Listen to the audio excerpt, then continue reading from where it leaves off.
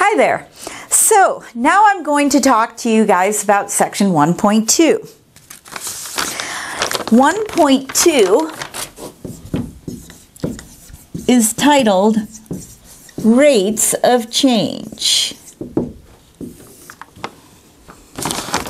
And what I'll do to introduce this section is go through one quick example, and then we'll kind of get down to the meat of the matter. So this is somewhat dated data, but suppose in 1950 the world's population was 2.555 billion people. And in 1990, the world's population was 5.295 billion people. The first question I'm going to ask is, what is the change in population over this 40-year period?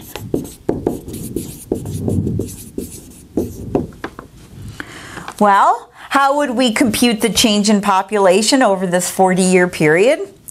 Change means, well, we would take the population in 1990, subtract off the population in 1950, and we would get 2.74 billion people.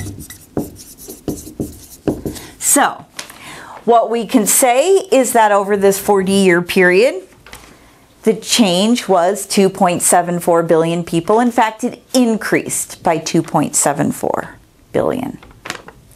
Okay? What if now I ask this question? What is the average annual rate at which the population increased over this time period?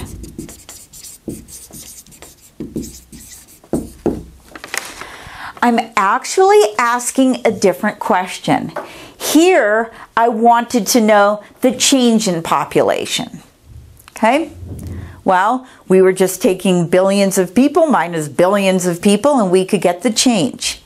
Here, I'm asking, what is the average annual rate at which the population changed? Annual meaning yearly rate. Well, how would we determine that? What we would do is we would take the change in population. Let me write that over here. So the change in population over the change in time. When we're talking about the rate, we're going to get a ratio. Think about it this way. When you talk about the rate at which you drive, you talk about miles per hour. There's a ratio. When you talk about fuel consumption, it's miles per gallon. Again, it's a ratio. This is population over time. Well, we know what the change in population was. We computed that already. We divide by 40 because that's the change in time. And in case you guys care, it's 0.0685 billion people per year. In other words, if you want to see it written out, that many people per year. And a really interesting way to look at it is this is an increase of about 130 people per minute over that 40-year period. I know I kind of went over the top and did a lot of computations, but anyway, I think that's kind of an interesting way to look at it. So, what I'm wanting to indicate to you guys is that there is a difference between the total change versus the average rate of change. Okay? I will formally tell you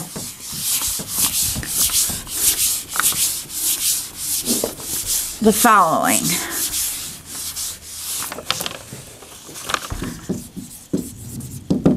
The average rate of change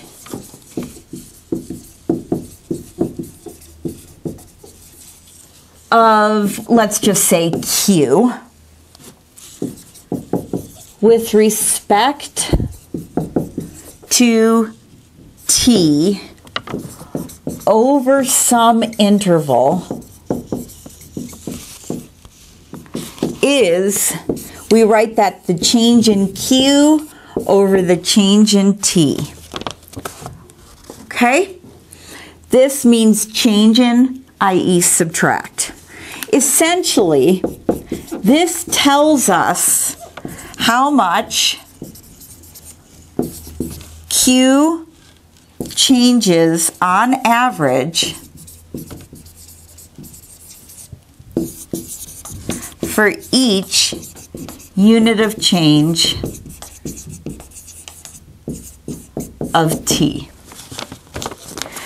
Now, I claim that you have played around with this idea before. We're actually kind of building to get somewhere. Okay? So, let's look at a table and kind of check it out in that context. Let us pretend that this is the number of students enrolled in college algebra. And we'll just say we've got year and then the number of students. And how about this? Let's start out in the 90s, 98, 99, 2000, 2001, 2002, 2003, and how about 2004? Here, let me write number of students. You'll see that I really enjoy abbreviating things. So, let's just fill in this table. I suppose it's a rather large table for our purposes, but that's okay.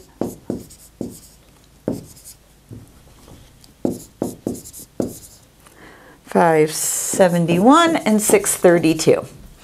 So, what this is saying is, in the year 2001, there were 435 students enrolled in college algebra, whereas in 2004, there were 632 students in college algebra. Okay? Now, really, I made a much bigger table than we need because all I'm going to ask us to do is the following. Let us find the average rate of change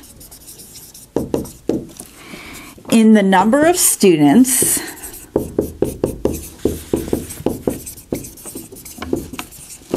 enrolled, and let's just do it between the years 2000 and 2004. Okay, so what we're going to do is actually compute this, and then we'll interpret it. Well, again, we're wanting to find a rate, so we know that we're going to look at a ratio. Okay, what we're going to look at is the change in the number of students over the change in time. So, how many students did we have in 2004? We had 632 students. How many students did we have in the year 2000? We have 388 students. And then we want to divide by the change in time. Yes, you could put 2004 minus 2000, or you could simply say, oh, that's equal to 4. So let's compute this. We have 632 minus 388. So we're going to have 244, and then we're going to divide that by 4. So we get the number 61. But it's not the number that's really crucial. We need to be able to interpret what this means, okay? Units are crucial. So, what does this mean in the context of this problem? Well, let's first talk about the units. This numerator unit is number of students, and down here is year. So what I claim is the following. On average, between the year 2000 and 2004, the number of students increased by 61 per year. How do I know it increased? Because I got a positive number, okay? The number of students went up, okay? So it increased by 61 students per year. Now, I want to liken this to function notation, and then I'm going to link it to something that you've all been introduced to before. Okay, let's back up to the last section very quickly. Okay, back to the independent variable and dependent variables. I claim the year is my independent variable and the number of students is my dependent variable. Okay, because the number of students enrolled depends upon the year. Okay, so instead of looking at it as independent and dependent variables, since this is the independent variables, those are generally what we call our x values, and these guys are generally what we call our y values. So, what does that mean? Notice, weren't we looking at the change in our y values over the change in our x values? I claim that's something that you have learned before. Okay, we'll see it in our next section, but this pertains to what we call our slope. Okay, so let us say this.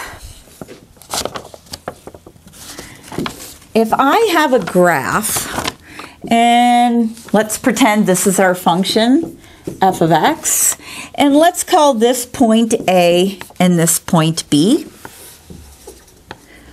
Well, let's write these guys as ordered pairs. I claim this is A, f of A, and this is B, f of B. Okay? So, given this, if I want to know the average rate of change between these 2 points here, well, how did we determine it over there? Wasn't it the change in our y values or our function values over the change in our x values? So, what we could say is the average rate of change of our function from A to B is the change in our function values over the change in our x values. Okay? This is exactly how we look at it when we compute our slope. Here we are. So when we're talking about the average rate of change, we are just thinking about our slope. Alrighty, so this is going to be a moot point example soon enough, but what if I give you this function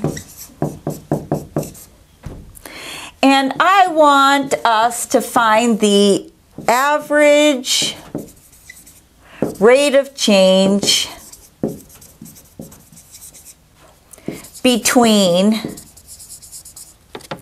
x equals -2 and x equals 1.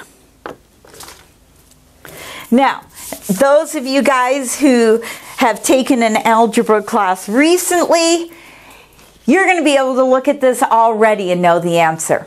But you know what? Let us pretend we don't remember. So, using this formula, how would we find the average rate of change? Well, I think you will agree that I need to know what my function's values are. Okay? In other words, what is f of negative 2 and what is f of 1? Okay? I'm doing this again to reinforce what we spoke of in the last section. What does it mean to compute f of negative 2? Everywhere where I see an x in my function f, I'm going to plug in negative 2. So I have 5 times negative 2 plus 7. Well, I claim I get negative 3. If I want to write that as an ordered pair, I can write that as negative 2, negative 3. Okay? Next, let us compute f of 1. Well, that's 5 times 1 plus 7, and so we get 12.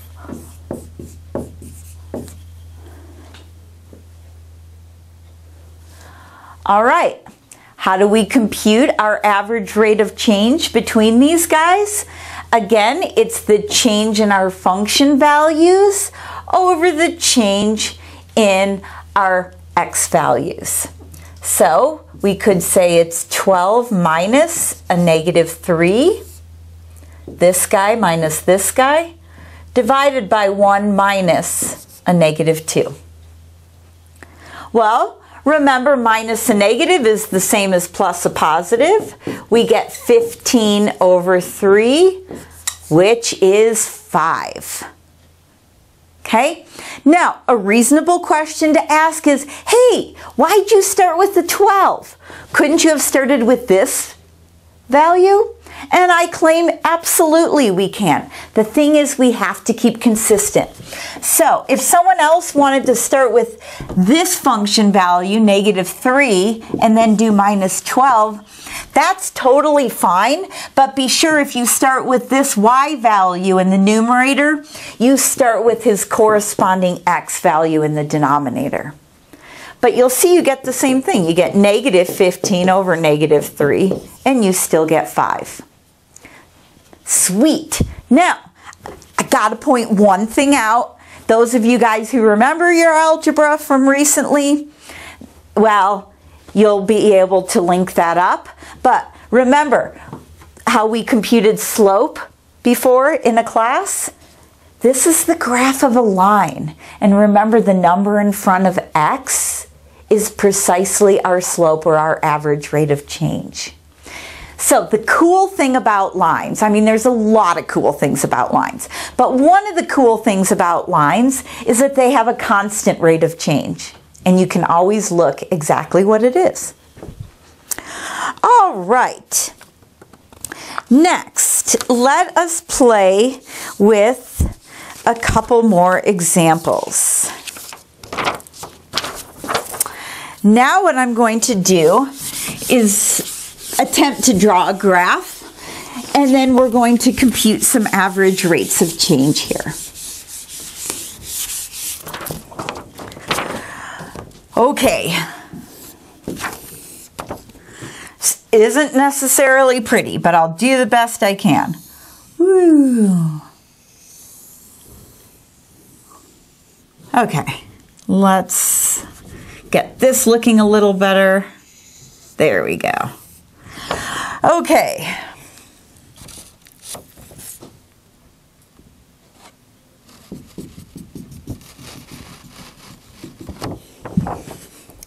Pretend that's a straight line. That's the point 2, point 2. This is 4. Here we're at 5.2. Here we're at 6.9. And then I'll say this is 8. Let me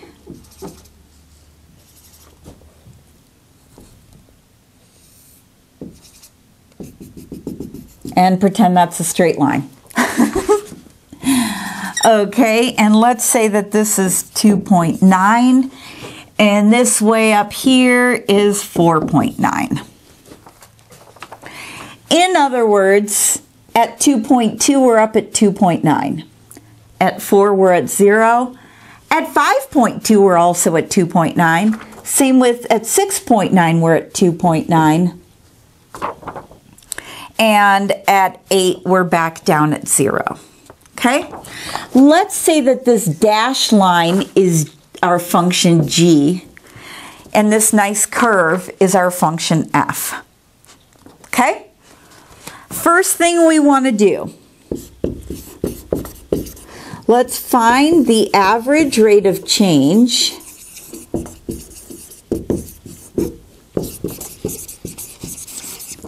of f for x between 2.2 and 6.1. I suppose it would help if I labeled 6.1 on my graph. There we are. Okay, well, what I want to know is what's the average rate of change of my function f between 2.2 and 6.1. Again, the average rate of change is the change in my function values over the change in my x values. My x values I'm given, 6.1 and 2.2. So above them, I'll put my function values. Okay? At 6.1, what's my function value?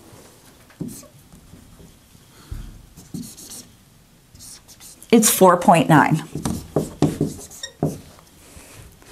Good thing it's an erase board. And at 2.2, my function value is 2.9. So 4.9 minus 2.9 is 2, and 6.1 minus 2.2 is 3.9. And if I divide this, I get about 0.51. All right, let's do this question. Let's give an interval where the average rate of change of f is 0. Cool. Well, how would we do this? What we're saying is we want our fraction to be equal to 0. Well, recall, a fraction is equal to 0 precisely where your numerator is 0. Okay? In other words, I want my function values to be the same. Well, what intervals do we have? I claim I can look at 3 intervals right now. We can say, well, one interval is when x is between 2.2 to 5.2 because they both have the same function value. Another one is, how about from 5.2 to 6.9? Another one, so we don't have to deal with decimals, is how about from 4 to 8? They have the same function value. We have quite a few choices here. Okay? But again, your average rate of change is going to be 0 precisely where your numerator is 0. All right. Let me ask you this. Is the average rate of change from 2.2, from x equals 2.2 to x equals 4? So, from 2.2 to 4, for my function f, is the average rate of change positive or negative? Well, we could actually go and compute this exactly, right? Because we would take our function value at 4 minus our function value at 2.2. Well, my function value at 4 is 0. My function value at 2.2 is 2.9. Well, we don't even have to take this further because we see we get a negative number in our numerator and a positive number in our denominator. And a negative divided by a positive is negative. So from 2.2 to 4, for my function f, we have a negative average rate of change.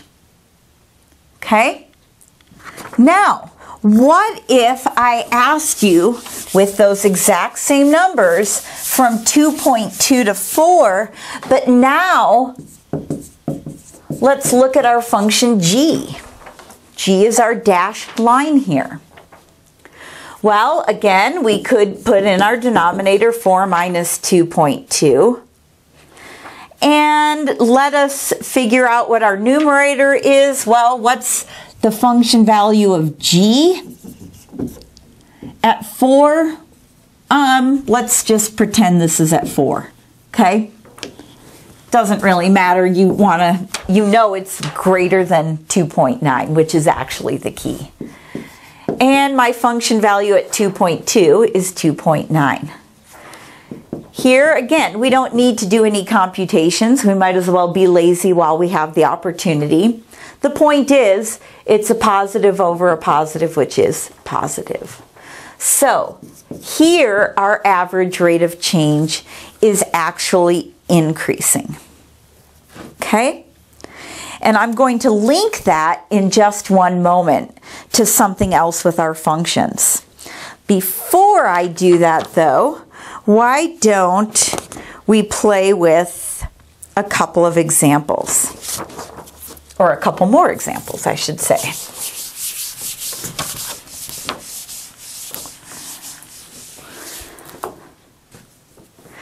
Okay.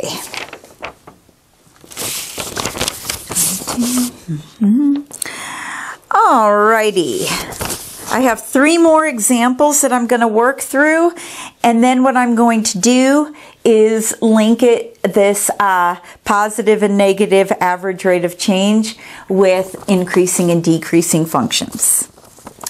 Alright, so the first example I'm going to do now is let's pretend we have this function, and what this does is it gives the population in a town,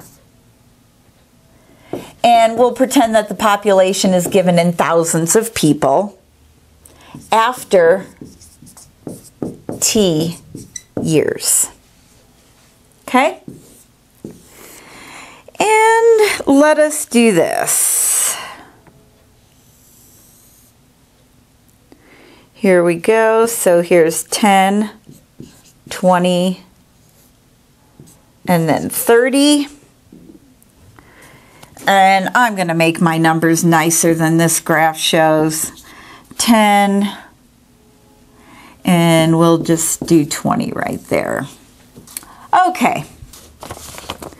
So what this is saying is after 10 years, the population of our town is at 10,000 people. After 20 years, the population of our town is about at 19,000 people. And let's have it actually grow a little more than that. And say at 30 years, the population of our town is about at 22. We could write these as ordered pairs if we feel like it. So let's say 2019, and then this would be 3022. Okay? Well, what if I wanted us to do the following? Okay, we'll do a few little examples here. What if I wanted us to find the average rate of change over the first 10 years? The first 10 years. Well, the first 10 years would be from 0 to 10. Okay? So, if I'm wanting to go from 0 to 10, that's the change in my time. Now I have to take the change in my function values. So let's estimate this. Let's just call it 5. Okay? Well, my function value at 10 is 10. My function value at 0 is 5. So you get 5 over 10, or 1/2. Well, what does 1/2 mean? That means over the first 10 years, the average rate of change of the population of this town is 1,500 of people. In other words, it's going to increase on average by 500 people per year.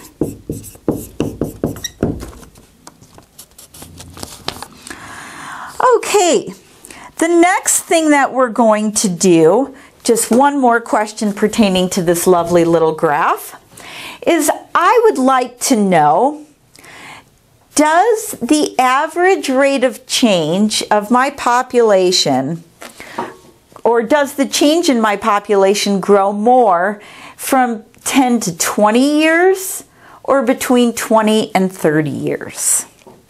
Okay, well, I likened our average rate of change to the slope. So what I'm going to do is essentially just draw a line connecting those points. Okay? Again, we're looking at how fast our population grows over the same period of time. This is a 10-year period, and this is a 10-year period. And I claim that it's a lot more steep of a line here between 10 and 20 years versus from 20 to 30 years. Now, we could actually compute this formally, right? Because between 20 and 30 years, we get 22 minus 19 over 30 minus 20. So that's 3 over 10. Whereas here, we would have 19 minus 10 over 20 minus 10, so 9/10. Clearly, this is growing faster. Okay, so another example. Let us do this one. Just so that we're comfortable playing with the formula a little bit. What if I want us to find the average rate of change of this function between 1,4 and 213? Now, I'm going to get funky on us in a second, but it's okay. Now, you might ask, where did we get these ordered pairs? Look, if we plug 1 into our function, well, 1 squared is 1 times 3 is 3 plus 1 is 4. If I plug 2 into my function, well, you'd square it to get 4. 4 times 3 is 12 plus 1 is 13. Okay? So, if we wanted to find our average rate of change between these two guys, what we would do is we would literally take the change in our function values over the change in our x values, celebrate the fact that we get a nice number. We get 9 over 1, which is 9. All right? Okay. I believe that is good for these examples. I would just like to make one more quick comment here. I'm going to draw just a rough sketch of a graph.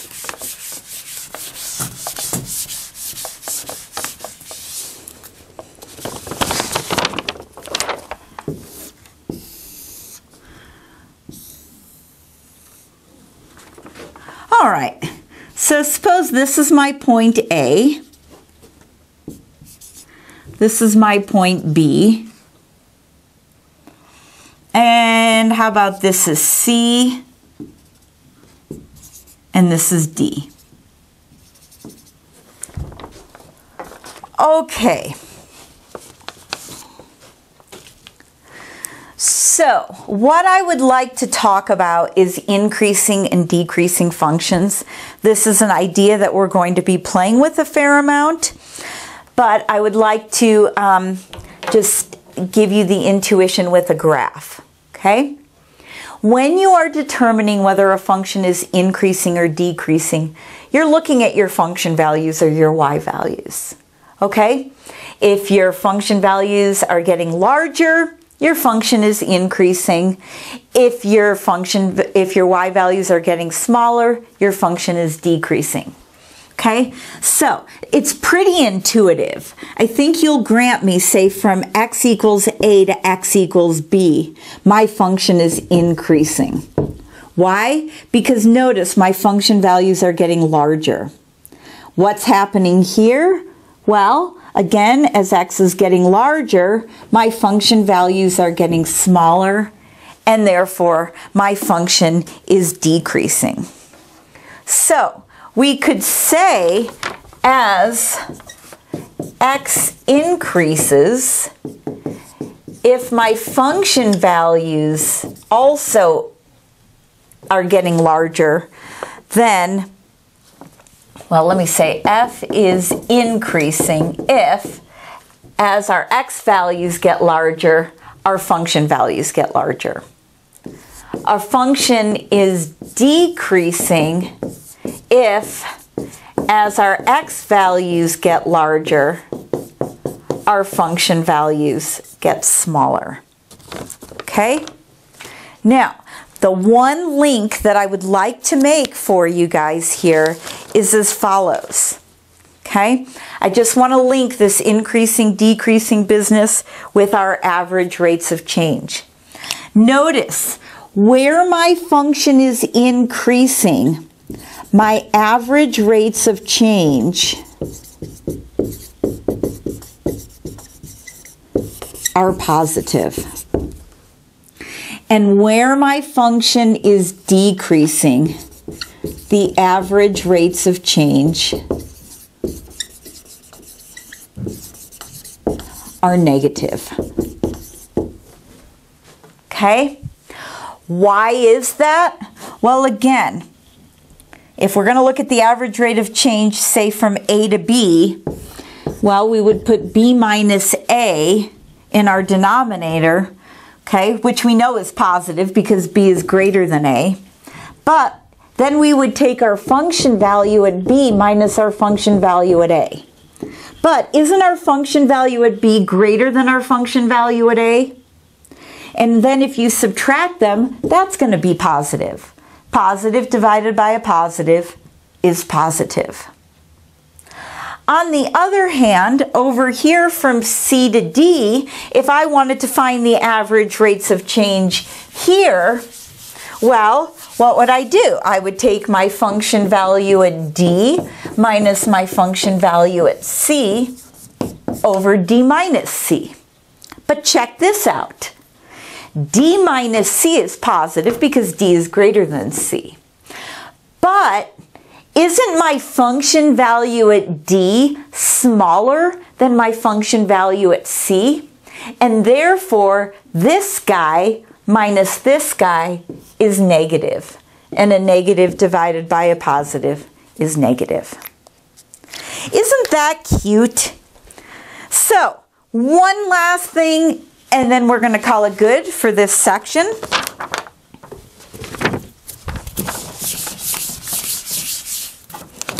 Let me just ask you this. Suppose G is an increasing function. What can we say about G of 3 minus G of -1?